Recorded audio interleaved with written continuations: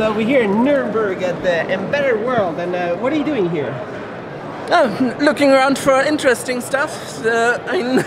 Embedded components are always interesting, but mostly I'm looking for parts that could be used to optimize that ARM-based laptop that we've been talking about a number of times. So this is your priority, to make an ARM laptop? Yes, that's still something I think needs to be done, and it still looks like nobody else is doing it, especially not with hardware that has completely open drivers and everything, which is a must-have for me. And so did you come all the way? Let's go this way, I think.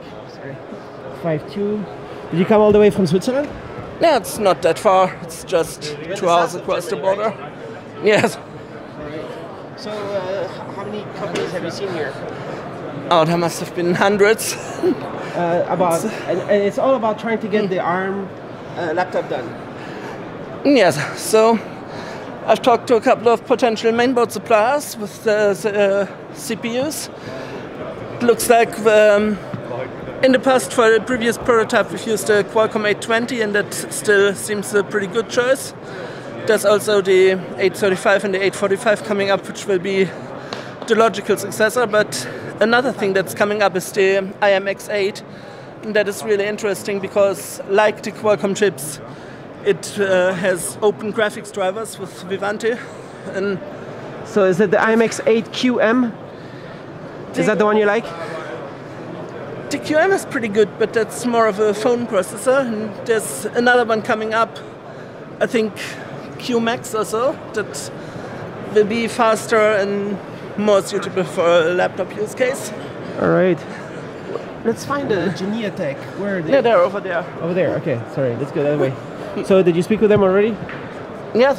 Is there a good chance that they might be able to help? Probably.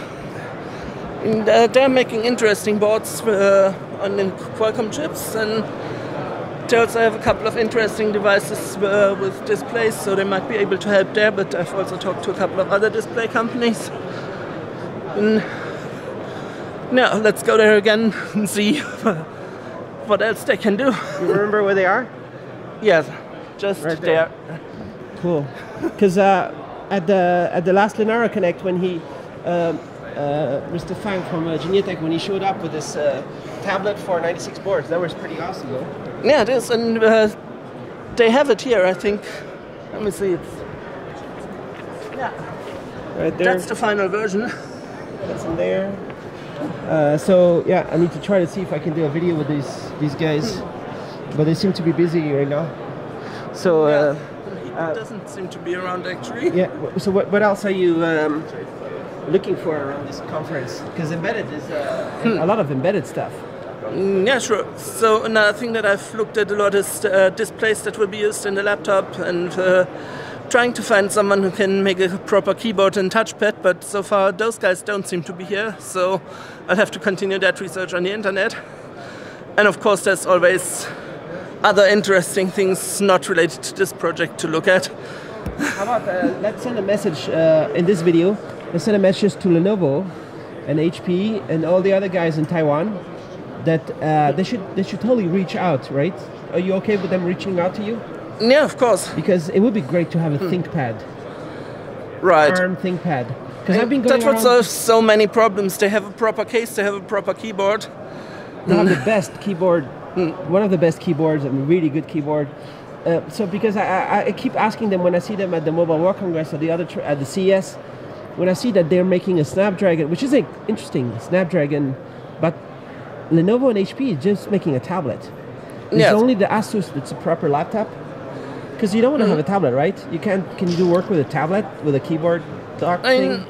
You can take a tablet and attach a Bluetooth keyboard and a Bluetooth mouse, and you almost have a computer, but it's not really the same. Yeah, so these guys, they just need to take a cool ThinkPad, pull out Meltdown, and pull in the ARM. Right. No Meltdown. I mean, it's a little bit more complicated than that because some of the internal electronics have to be adjusted to handle the different power supply needs and stuff, but in the end it's... How about at Lenaro, has it been fun to work on Spectre? What have they been doing, those guys at the Linaro, to fix it? Basically, Linaro has fixed it? Yes. So all our builds have fixes for this. This was mostly done in the security work group, and then the segment groups like the Linaro mobile group, which I'm working for, have picked up their work and put it into our releases. How much is a penalty in terms of performance? Is it 1 or 2%? Depends on what exactly you're doing. And with most normal workloads, we've seen like 2 to 5%, but there's a couple of special cases where it can be almost 30%. But it was mainly an Intel bug, right? The meltdown is bigger yes. issue, right? Intel was affected more, but to some extent, pretty much every processor out there was affected. So what else are you working on? Mostly still on Android optimizations and looking at AOSP master to see what is coming in P and what we can do to help optimize that.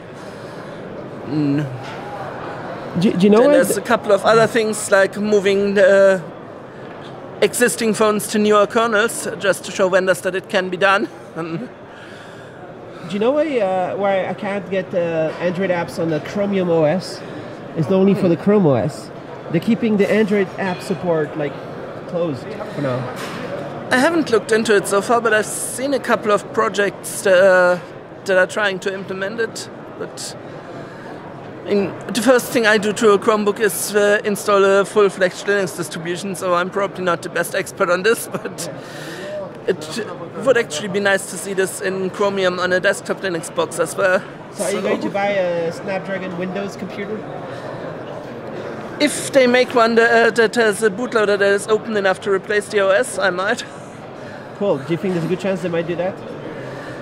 I hope so, but they tend to like locking things down and forcing someone to stick with whatever they put on, so I'd say there's probably a 50-50 chance that it will be open enough to do something useful with it. You don't mind paying Microsoft to delete their software, right? Of course, I'd prefer not to, but in the real world, when you buy a laptop, regardless from what maker, it will have a Microsoft tax or even worse, an Apple tax included. Cool. So there's only 3 hours left of the conference, so hopefully you can find some cool stuff. And yep. I'll keep updated to see if you have your ARM laptop for the next Linaro Connect, right? Yeah, will you be there in Hong Kong in 3 weeks or so? Yeah. That's great. Cool. So looking forward to that. Yeah. Cool. So see you there. See you.